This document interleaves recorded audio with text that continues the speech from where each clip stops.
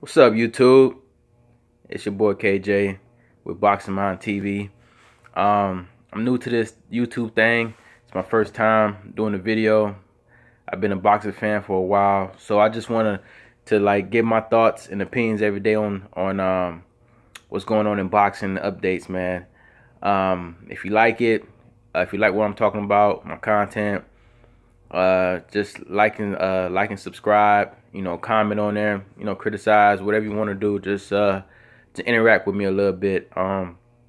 Without further ado though, I just wanted to talk about last night's fights, man. Gary Russell and Jojo Diaz, man. I watched I watched to the mid rounds of the fight, like 6th round on to the end.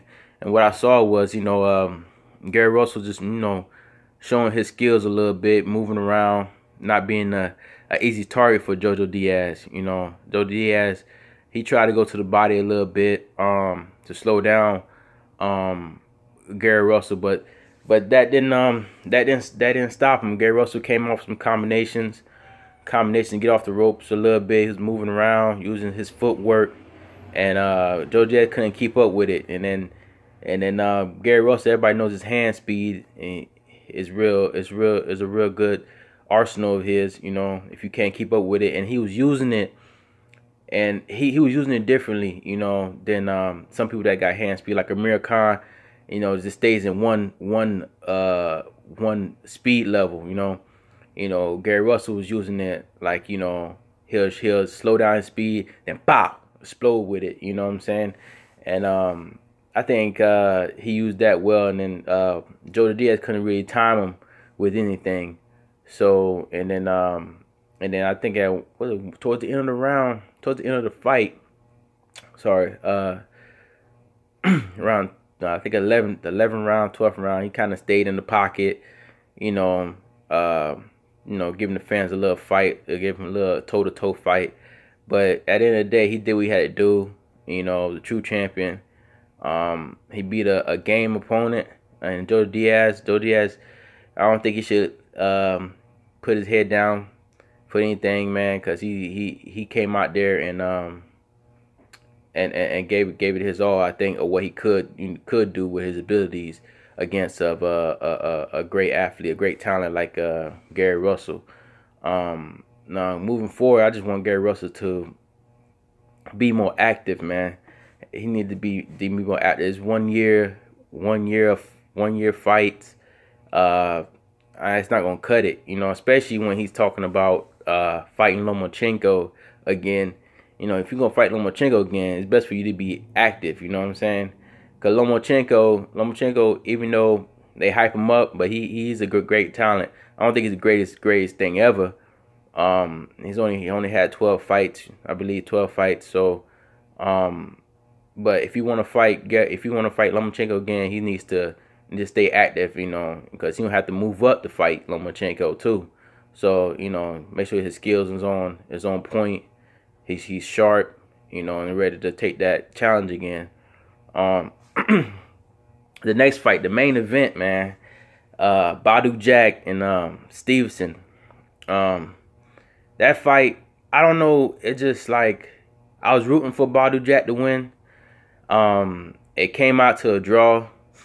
Badou Jack came out, he always comes out a little slow. Stevenson came out there, trying to get the knockout. In a way, looking for a knockout, moving. He seemed, just ready to headhunt and get him, But good credit to Badou Jack, Stevenson couldn't land that straight left hand to knock him out, or he couldn't land a clean punch. Badou Jack had good defense, good tight defense, was hands up high to his chin, to his head.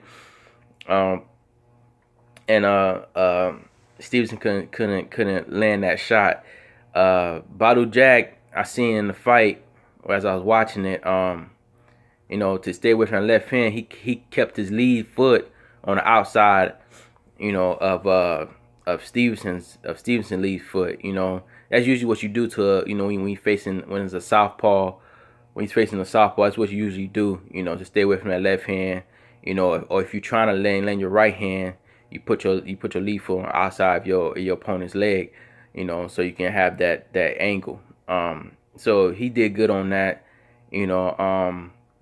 So the fight, the beginning of the fight, you have to give it to, and probably the first 3 rounds to Stevenson. But they both didn't land nothing significant to, you know, to really say, oh, that round was theirs for sure. You know, Stevenson probably was just a little busy, and Bado was more defensive, you know, moving around, you know, trying not to get hit early, you know what I'm saying, trying to warm up a little bit more. That's what I saw. Then towards the 5th round, I seen Stevenson. I think he tried to take it to the body, trying to get him out of there, trying to go a little bit on the inside and fighting him. And hit him with a couple of left uppercuts, left hooks, you know. But after that, the 6th round on up, man, Bado Jack came in strong, man. It hit him with the body to straight right to the body. It started hurting Stevenson, man. It started hurting Stevenson, and the right overhand right, hitting Stevenson with clean shots, beating him up, you know, busting his nose. You know what I'm saying? He was really going in, man. It's at one point, it's like he could have stopped Stevenson, man. Like he was ready to go to the ground, because I don't think Stevenson wasn't throwing too many punches. But the 10th round, Stevenson came back, you know, damn near almost stopped Bado Jack with a body shot, and throwing you know, head shots, you know, hurting Bado Jack. Bado Jack was clinching. Well, they both was clinching most of the fight. Stevenson and clinch, they were holding, you know. I didn't really get bothered by that, because the fight was still good to me with the clinching and stuff.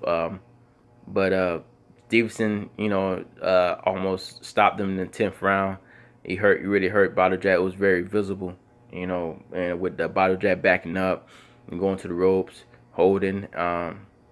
But you know, with the decision, you know, and the fight ended well too at 12th round. You know, Bado Jack probably he won that round. He came out strong. He seemed like Stevenson got tired, you know, and Bado Jack, he seemed like he was getting better throughout the fight, even besides the 10th round. But with the call, with the draw, you know, I can't really too much argue about it, but I would have had to give it to Bado Jack. At least the 115, 113, I think I could have took that, because it was some close rounds in that fight, you know what I'm saying? I think Bado Jack he seemed more the fresher fighter, and then I think Stevenson kind of showed his age in there a little bit. And I thought Bado Jack could have came out with it, but either way, you know what I'm saying? You know, a draw is a draw. I just feel bad for Bado Jack though, because you know, so many times he's been in these fights, it's been a draw, and I think it's because it's just his style of what he does in there, man. He just, you know, he's not the most flashiest, you know, boxer. You know what I'm saying? He does everything good, but he's not like off the charts. Like, he's nothing flashy about him. His power is not flashy. You know, he's just a good solid fighter. You know, so he starts off slow, you know, and then he picks it up, but it's just not working out for him. Something has to change, and he has to go, you know, put his pedal to the go a little faster, man. Like, come out a little faster, man, because he starts off slow, and it messes him up towards the end of the fight, man. Because the only way I see him winning with his strategy that he has is to knock the fighters out. You know, he gonna have to knock his opponent out. That's the only way. But you know, so I don't blame the judges for the call. You know, as a draw, it was a close fight.